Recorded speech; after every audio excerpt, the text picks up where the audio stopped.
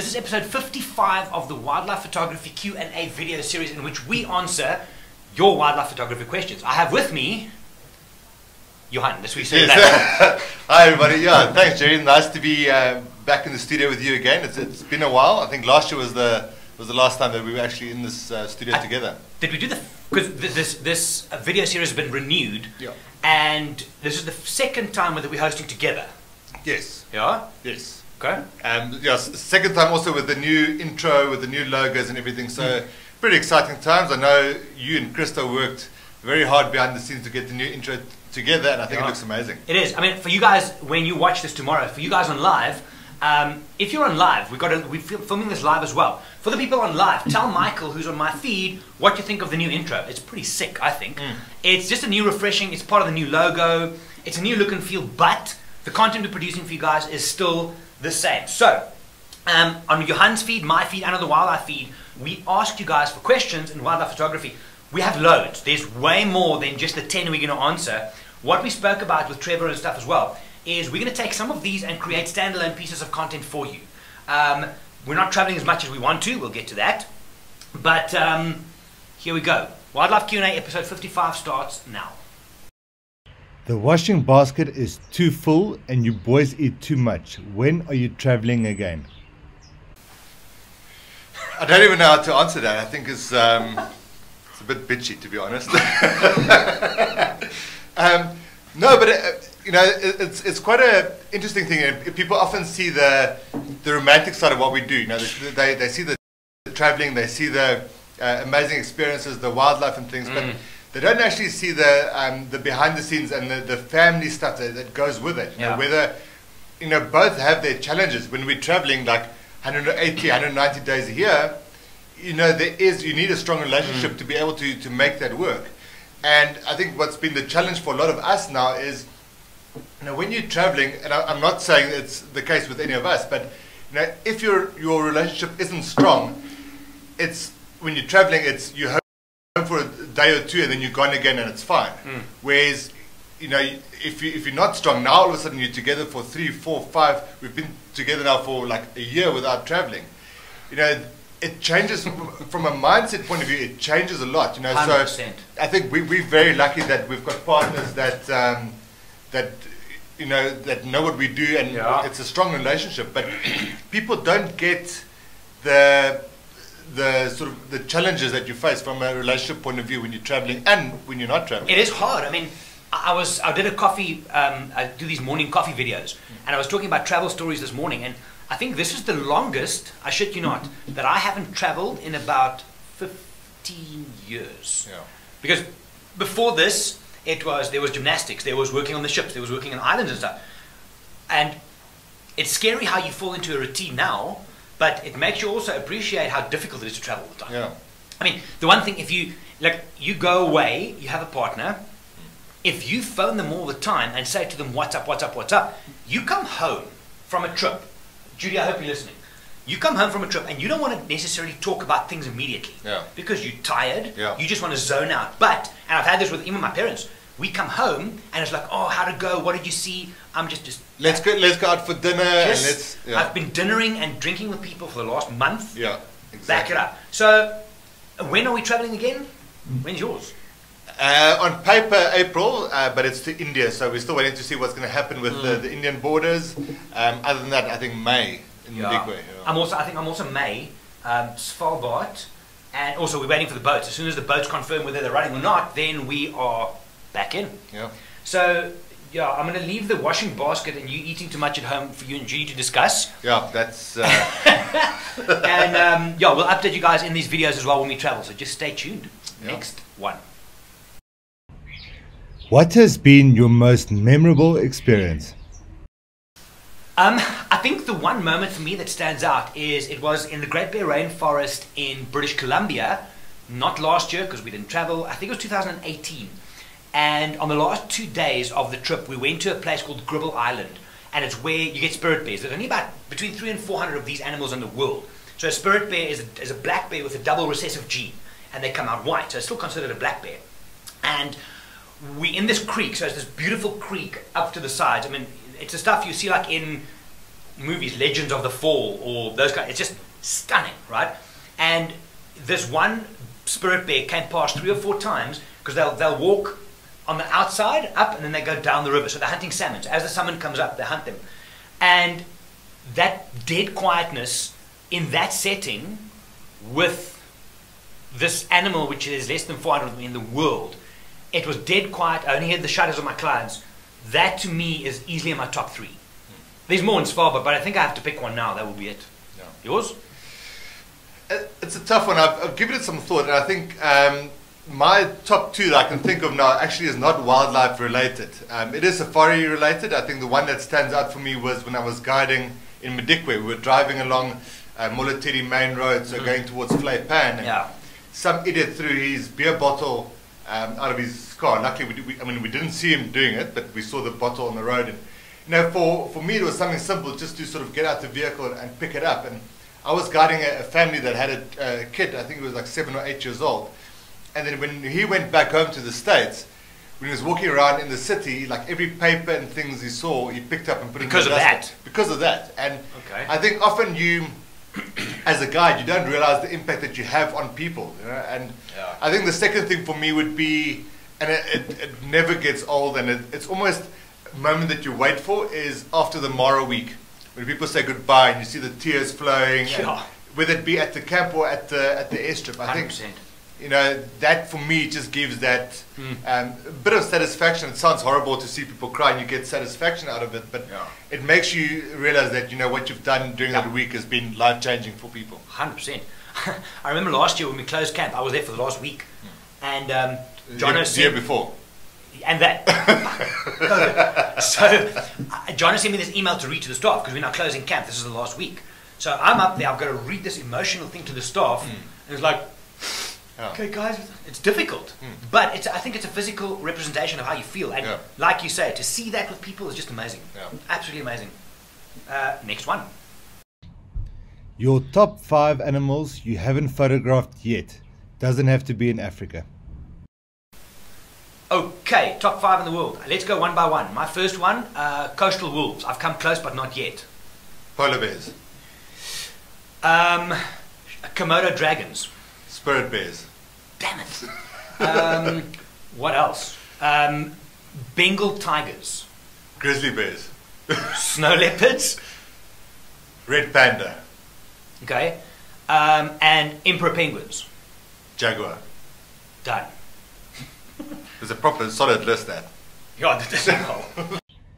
What is the trickiest wildlife photo you've ever tried to shoot?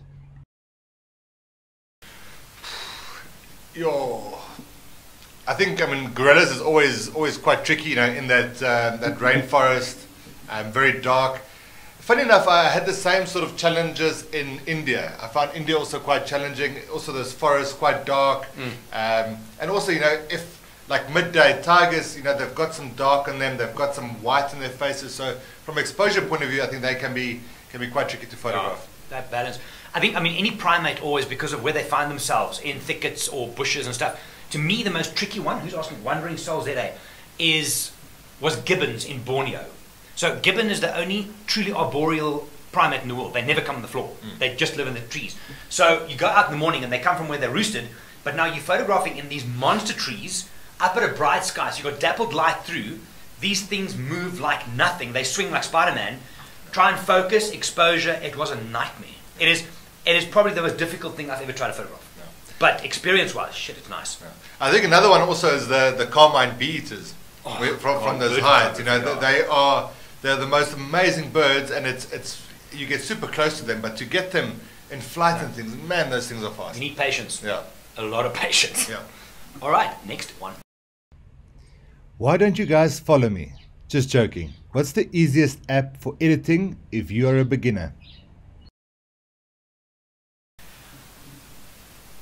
Why should I follow you? No, I'm joking. I'm joking. What do you do? Send me a direct message and I will come and follow you, but you have to keep on producing good content, otherwise I'm leaving. And also then I'll share it on my story. And we'll give you some follows if that helps. What's the easiest app for editing? I would say Lightroom. If you're starting from scratch, Lightroom's the easiest. Yeah, 100%. If it's a problem from a money point of view, there are other options like, oh man, my dad told me about it now. But it's a $89 once-off, not a subscription model. Very Lightroom-esque. Yeah. But between Lightroom and Photoshop, one answer. Or when if you, I mean, I don't know if you're talking about editing from a laptop or from a phone, because you can get Snapseed on your phone. Amazing. And that also works wonders. So, Yeah. And I don't even think it costs that much, if anything. Snapseed's free. Yeah, Snapseed's free. So there you go. All right, next one. Is wildlife photography your full-time job? If so, how do you become one? Good answer is yes. And I think a lot of people see the wildlife photography, again, what we do, as just being out in the field and having holidays, is what people call it. There's so much more to that. You know, I think first of all, what we pride ourselves in is the guiding experience. So we've all worked at lodges, we've all sort of worked with people. I think that's also very important, the love for people. And you know, then the work that goes into it, the planning of the safaris, and then getting the people on safaris. You know, it's not just photographing wildlife. You know, it's more about the people and creating the experiences for them. Yeah. But yeah, it's a full-time job. We're in the office. Well, now not so much, but we're working Monday to Friday, 365. I think where a lot of people miss the point is that when they talk about, is wildlife photography a full-time job? Yes. What we do is wildlife photography. However, I think, and correct me if I'm wrong, I don't see myself as a full-time wildlife photographer. No. That's where a lot of people make the mistake. They think that they can quit their job, they can buy a camera, they can go and take pictures of a lion and make a shit ton of money and travel. Doesn't work anymore. Those days are gone. In the old days when your barrier to entry was the price of camera equipment, that's gone. So every Tom, Dick and Harry now goes to the Kruger, puts this big ass lens out the window, posts images on Instagram and looks amazing. So, and they're a wildlife photographer. Oh yeah, they're a wildlife photographer. Yes, they're a wildlife photographer. So I think it's just defining what it is in wildlife photography that you want to do a job. How do you become one? Start. I have people asking, they're sitting in an office in Tokyo saying, I want to be a wildlife photographer. They've never looked at wildlife, photograph wildlife. Just start. Buy a camera, photograph wildlife, and go from there. Yeah, 100%. I think nowadays there's so much available for you online that there really are no excuses. Like Gerry said, get a camera, get out in the field, start photographing, and go from there. That's it. Next one. If your main goal is to maximize diversity of species you'll see, which safari location is best? It might sound cliched, and we go there often, but I think the Masai Mara, for a couple of reasons. The visual ability to see far is amazing. The big mammals that you find there is plentiful, and it's almost easy. Look, I used to do a thing with clients when I was lodge based, and I would say to them, okay, cool, listen, let's count big mammals, not elephant shrews and three-striped dormice and stuff like that. Anything basically from like, not even mongoose, like from a steenbok up. Count big mammals. If you get, help me if I'm right, between 18 and 20 big mammals, like big five, zebra, wildebeest, you're doing pretty well. Yeah. And I reckon in the Mara you can do that every single time. So easy answer for me, I think, would be the Mara. Yeah, Mara is a very good option. Also, I think South Africa also is, gives you that option. If you go to places like Madikwe, Sabi Sands, you know, there is a good chance. Luckily, at this stage, South Africa still has a good rhino population as things stand. And also the variety of general game, I think, is also very good. So those will be two options. That's the thing, just on a sideline. For those of you planning a safari, speak to the people you're booking with. Because if you want to see a gorilla and they sell you a trip to the Mara, not happening. Okay? We've had people saying, hey, I've got a Kruger trip, can you please book me a day trip to see the gorillas? No. So I think to manage your own expectations as to what you want to see and how much and diversity you want to see, that's important. But Mara and South Africa. Done. I know it's about practice, but how do I find the perfect settings for bad light or movement? Julia, I'm not sure I'm understanding the question 100%, but whenever people ask, how do I perfect the settings for, you should stop the question right there, because the answer will always be go back to basics. Understand aperture, shutter speed, ISO, how they work together. Understand exposure compensation, lighter, darker, how that affects your shutter speed. So for me, go back to basics, because if you understand the basics of photography, you should be able to manage that. Yeah, 100%. You know, and I think a lot of the time people want like a shortcut. You know, what should my settings be for a sunset or for a action scene. It, like Gerry says, you can't sort of give a solid sort of number and say that's what your settings should be. If you understand ISO, shutter speed and aperture, and then also afterwards exposure compensation, then you can end up creating what you want to create. Yeah. I mean, I think it's like anything. I mean, if we look at something like health and fitness, if you read up on how exercise works and how joints and muscles work, you'll know how to do something. You're not going to do a squat and hope to get bigger biceps. So it might be a stupid analogy, but still, understand the basics of anything that you're trying to do. Not only will it be more fun, but you'll have better results. Yeah. How did you start your photographic journey, and what did you find most challenging then and now? So I think for myself, very similar to a lot of the guys in the office here, it was first the guiding side of it, and again the guest experience side of it. The photography grew later on, as you in the wild and in these amazing places documenting your journey. Photography just sort of becomes a natural process almost, and got more and more serious as time went on. I think the biggest challenge for me was back at that time to find just the lack of information that was out there from a wildlife photography point of view. Yeah, I think that was really difficult. And then I think also to moving on later as a photographic guide, the marketing side of yourself and within the company that you work with. I think that's something that I think a lot of people try and rush into, and you've got to give yourself maybe like 5 years to as a time frame before you really start getting busy. I think that's important. I think a lot of guys want to leave the lodge, do the private guiding, and expect to be busy right from the word go and traveling the whole world, where it doesn't really work that way. Not at all. No. I think for me, it started. So I was working on Queen Mary 2, managing health and wellness, and I think I've told this on some of my vlogs and stuff. But a friend of mine, Glenn, and I both bought a little Sony camera. It was as big as my iPhone is, right? And we started photographing, because you wake up in New York and Rio and Civitavecchia, whatever, and we started taking pictures. It became a pissing contest initially. No, fuck you, mine's better, whatever. Yeah. So that happened, and then I started going into it. I bought my first camera in Gibraltar, and it was a Nikon at the time because it was the cheapest one I could afford. And then I just went down a rabbit hole. So most of it for me was based on travel and people, city photography, people photography, travel photography. I went deeper, I did education. I did a course through New York Institute of Photography just as a correspondence thing. But then when I came back to South Africa and I went into the lodge industry again, that's when it just, wildlife met photography and it went. The challenge, I think, for me back then, same as yours, was the lack of information. You could not, you guys starting out now are so lucky with the stuff out there. Not just that we're producing, Google, anything. So that was a challenge back then. And I think now, this might sound strange, but I think it's to keep motivation, to keep pushing, trying new things.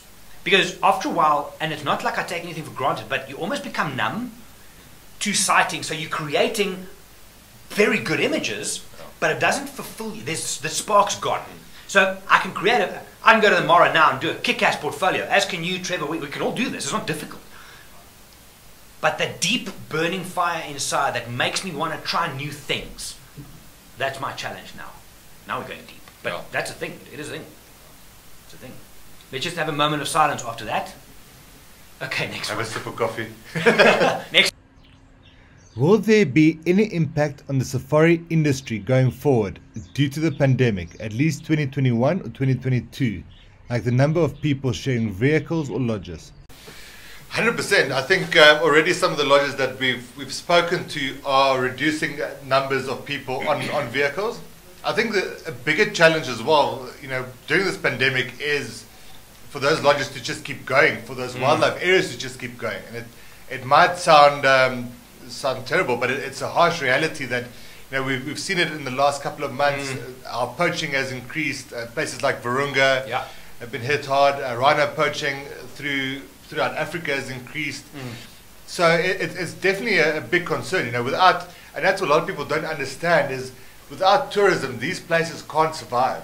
Every bit of money that you put in to a safari goes to that conservation, helps pays salaries for these guys that sacrifice their lives in protecting the wildlife. So just to sort of veer off a little bit, but if you've planned a safari, if you've booked a safari, and it can't go ahead this year or maybe even next year, just try and keep postponing those safaris. I think it's so important for us. It's a big message that we want to get out, and it's not about us as guides or us as a company or you as a person. It's about saving these wild protected areas that we so dearly love. I think the one thing that people must understand, and I don't know if I showed you, this is about it's end of last year when we went into lockdown or something again. There was a video from the South African Tourism Board, and this guy spoke, and this is true. Think about this. So these lodges now is the time to go, because imagine the Masai Mara camp, there can be a lot of people, right? Now there's not many people. So at the best of times, if you and I had to go to Thorny Bush or Singita or Londolozi, and we take some of you guys with, think of the amount of people you're going to be in touch with once you get here, right? Because it's either a private plane or a private transfer, so it's just us. You get to the lodge, you have your own vehicle. So it's low volume people with wide open spaces. Or you can go to France, go to the Louvre and look at the Mona Lisa. Now you're going to have 400 people standing this close to each other, COVID for everybody, while you're doing that. So I think Europe and the US, and I'm not dissing it, I love New York, make no mistake, I love the US, and to travel there. But if you look at the density of people when they travel versus what you get on a safari, it's already in favor of not seeing and being in touch with many people. Yeah. Like you said, I think the lodges are going to be changing things from a vehicle point of view. They might have put 6 people on a vehicle, now they put 4. But then again, it comes down to you understanding and speaking to us and saying, listen, I'm stressed, I want book a private vehicle. Yeah. Which means it's you and mom and dad and grandpa, whatever. Yeah. So it's just you guys. But I think, look, either way we cut it, COVID has changed the world and travel specifically. Interesting thing, like Johan was saying, think of what's happening to these places. I mean, Virunga, terrible stuff happens because of COVID, there's no people. If COVID, and if we don't start looking at ways to manage travel in this time, the global travel industry is in deep shit. Yeah. Like, huge. I spoke to Brendan this morning. He's flying from Auckland now to, what did he say, LA, and then driving across country. But so, some people think they're not going to travel for the next year or 2. Yeah. And think again, like you said, it's not just the people you buy the airplane ticket from. Yeah. It's the transfers, it's the hotel you're staying at, it's the lodge, the conservation, and. So it has changed and will keep on changing. Is safari still an amazing destination because of not getting in touch with many people? Absolutely. Yeah. But, I mean, it has changed. Yeah. And I think, I mean, if you guys are out there and you want to go on safari, but you're not sure about the protocols that are in place. I mean, we've gone to a few lodges now, whether it be with guests or just doing content, and the protocols that they've put in place is incredible. So the staff wear masks. I mean, like Gerry said, there's social distancing all over, and you've got wide open spaces, so there's no better place to social distance actually, anywhere in the world really. 100%. And that's the questions for this week. Like I said, there are quite a few questions on this list that we're going to use for standalone pieces of content. There's also 1 or 2 topics which, like, it's in the news again because of very famous photographers getting involved with unethical wildlife photography practices. The latest one now is foxes being fed, which is on the back of a whole bunch of other things. So there was a question about it this week. We're going to pause on that and maybe dig deeper on it in a future episode. Just need to do some research and homework. But some of the stuff that's out there is not right. Yeah. Simple as that. And I think it also gives the photographers or the photographic safari industry the wrong impression, Sure. For guides as well. I mean, we've often had, when we're on a vehicle, guides almost feeling under pressure because they think that we need to get the shot every single time. And if it's about that, if your photography is about that, then you need to have a serious look at yourself, because 100%. That's the experience, and that's what we try and encourage people, is the experience of wildlife photography and wildlife viewing, and the enjoyment thereof is so much more than the images itself. And I think, like you said now, for me and for us at Wildlife, the thing that we say is a trip should be about 3 things. Number 1, a good experience. It's not about walking away with amazing images. It's experience first. of wildlife photography, of sitting around a fire, of looking for stuff, of falling asleep, listening to Africa. Experience. Second of all is new knowledges and skills about wildlife, about photography, about cultures, about yourself. How deep is that? Yeah. And then... Write that down. You're right, write that down. And then you have good images. The problem is some of these famous photographers build themselves on images and they were unethical when they created them. They are creating a bad perception about everything. More on that in a future episode, I think. Yeah. Maybe a standalone piece of content, actually, because it's worth a talk. New people coming into the industry sees these things and they see it as normal. I think it's fine. I'm actually on the podcast, I'm interviewing Charlotte Rhodes, yeah. 16-year-old South African wildlife photographer from Durban, and I want to chat to her about these things. Like, what's your challenge growing up as a wildlife photographer in Africa? What do you need more of? What do you want less of? What do you challenge? What do you think? Charlotte, if you're watching this, you can prep. I'm going to ask you this in the podcast. What do you think when you see stuff like that? Because it's not right. Yeah. Anyway.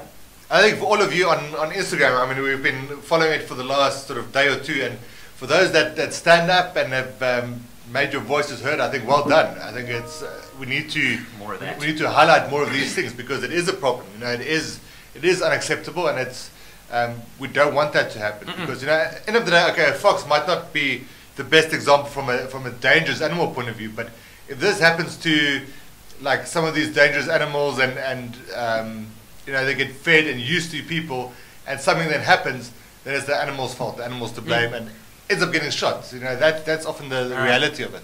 It's messed up. More to follow. Anyway, guys, that is episode 55 done. Thank you for all your questions. Mike's got a question there. Mike, sorry, we for the video. Mike, you've got a question for us. Mike's comment is Pitol with an exploding face. What kind of word?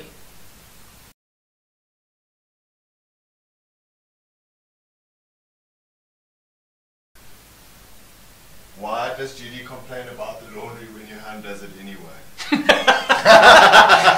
so just to bring you guys up to speed, we'll cut back here.